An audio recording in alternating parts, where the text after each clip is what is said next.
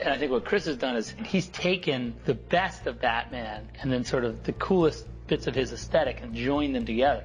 He didn't allow the sort of preconceived notions about what Batman could be to stop him from, you know, using Batman to explore like more serious parts of ourselves. And Christian Bale recounts being so cold in his Batman suit, he recounted seeing stars as it was also really tight.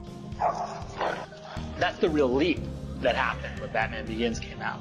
The first feeling you got was that this is definitely not made in a boardroom. This is like someone's point of view on this.